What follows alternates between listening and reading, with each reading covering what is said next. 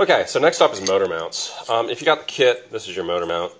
It's a piece of 1.5" aluminum L stock that you're going to be drilling, and that's it. You don't have to cut it out of stock. If we were cruel, we would have given you, 2 inches of this stuff, and you'd have to go hacksaw it up. Okay, so the first thing we're going to do is we're going to drill the holes for attaching the motor mount to the deck. And the way we do this is with a drill. And the later versions of the kit, we may start offering pre-drilled motor mounts, because this is one of the skills that seems to be setting people back. And we really want you to build the airplane. You don't need to learn how to do put in every piece of DIY stuff. Get you flying, get you motivated to learn how to drill once you're going. Okay, drills here. What I like to use, so we want holes that are big enough to go through the deck that these zip ties are going to accept. But I like to be a little bigger than these, so I just go with an 1/8" drill bit, just so it's easy to do. This is, I like to have a little bit of give. So I take a drill bit that's about this size, and that's a little bigger, I think, than the, no it's not, I got the wrong size. No, that's the exact same size. What's this? Oh, these are bigger. These might be bigger zip ties. Oh boy. Yeah, they are bigger zip ties. All right. Anyway, we'll start with this. So, drilling. You should drill in something that you can dispose of. I mean, you can drill into, because you are ruining your tabletops. Anybody in your life, if you're drilling on, if you build it on the kitchen table and you start drilling holes in the top of it, you are not going to be well received by the rest of your family. No matter how much building this airplane changes your life. Alright. So, plan here, pretty simple. This is going to be the interface to the deck. And what you want to do is you want to drill a hole. You don't need to measure, just I want a hole kind of here, and I want a kind of hole here, and I want a hole here, and I want a hole a little bit back. Now notice, these holes are not in the same plane. I want to avoid a stress riser. Imagine what would happen if I put a hole here, a hole here, a hole here, a hole here, a hole here, and a hole here. That would basically compromise the strength of this edge when this thing crashed. And we do have these motor mounts bend up, right? On hard crashes. But what you can do is, so we don't want to have these in the same plane. This is sort of an extreme case of what would happen if you drilled it there. So we're just going to try and have as much material as we can there. So that's why we offset that one and that one, so that there's a minimum amount of material is compromised. All right, so let's drill it up.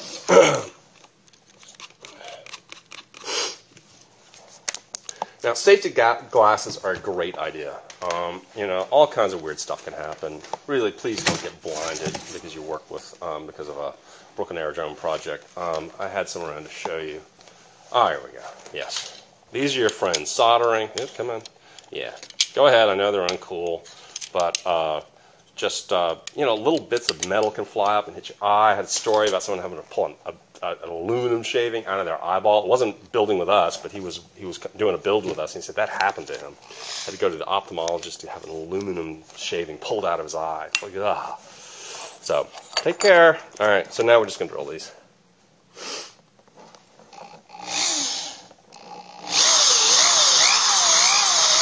If you want, you can. So, I'm pretty cavalier about my drilling. I don't recommend you be that way. Why don't we just try to make this safe? I'm going to assume that it's kind of new territory for you, particularly drilling metal. Aluminum is pretty easy to work with, but it's not drilling steel, which I think I'd rather have a drill press for.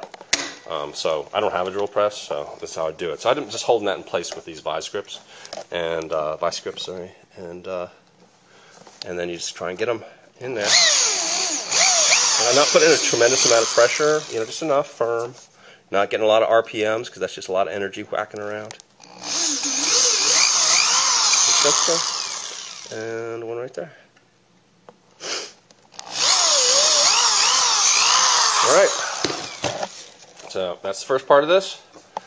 So that is going to be how we attach to the deck, all right, through zip ties there. And I'm just going to do a trial fit, make sure this drill is big enough. Yeah, that's great, that's perfect. That's going to work super duper well. All right, next up, we're going to drill the motor mount in. So this means we have to extract our brushless outrunner motor. And this type of motor assumes a radial motor mount, which is what a lot of them use. There's also a cross motor mount, which I'll show you in a second. But so we get the parts out of this, and the relevant parts are, I just want this guy right here. That's the radial mount. And I'm going to put all the little screws and stuff like that back inside. Oops.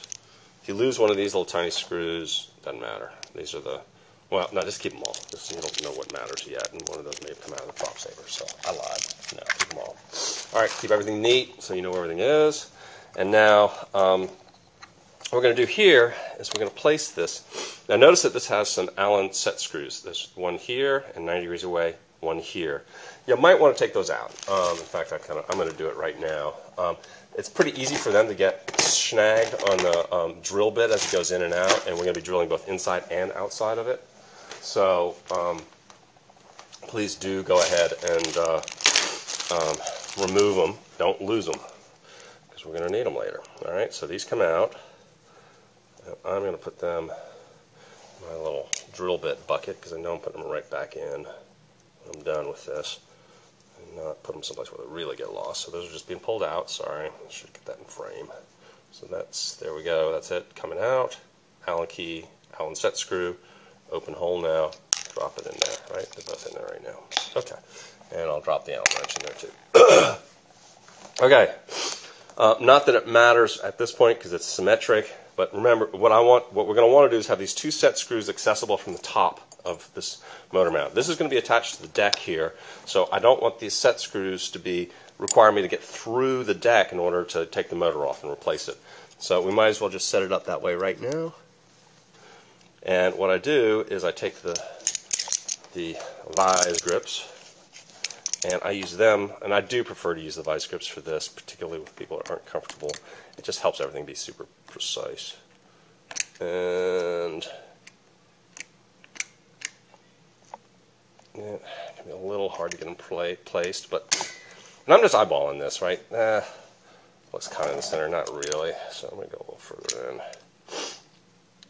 Don't measure it. Don't get all bent out of shape about it. Just get it kind of looking good. All right, there we go. Oh, it looks pretty much in the center to me. Look good to you? Looks good to me. All right. So, I have a decision to make now. I'm going to switch to a smaller drill bit. It's I believe this is 3/32, and the reason is I kind of want a tight fit on these. This is holding the motor mount, the motor to the motor mount. It's going to source of heat transfer, all kinds of other fun and games. So I'm going to drill with a slightly smaller drill. That's just a tiny bit smaller than my zip tie. All right, because I want that to be tight, tight, tight. I may have to use pliers to pull it through, but that's my intention. All right, so here I am. I use the motor mount on the outside, or whatever outside means, but on the outside of the angle to guide drilling, and I'm going to put a little bit of pressure, but not a ton. Keep going.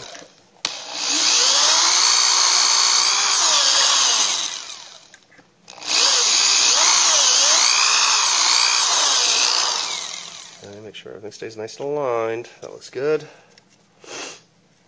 Yep, all right. Okay.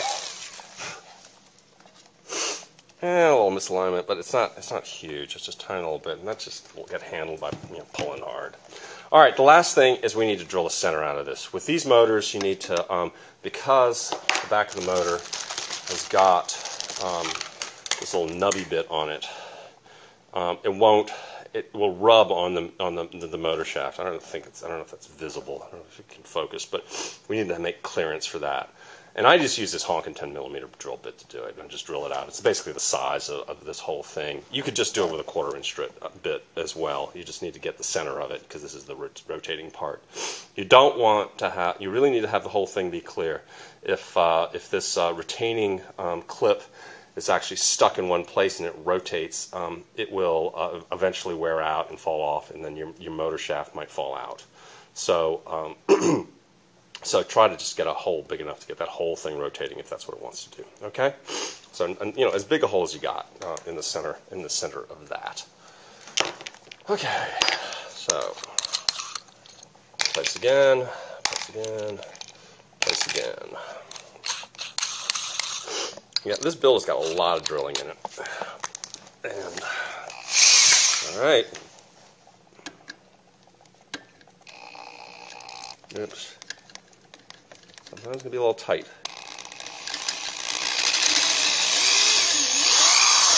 And this is worth being careful.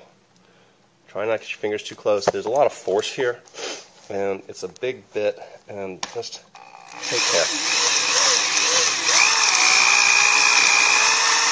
A little bit of pressure, medium RPM, 2 wood, and then you're fine. Don't go super hard, because what'll happen, if you go super hard and slow, it'll catch, and everything goes flying, because there's enough torque for that to happen.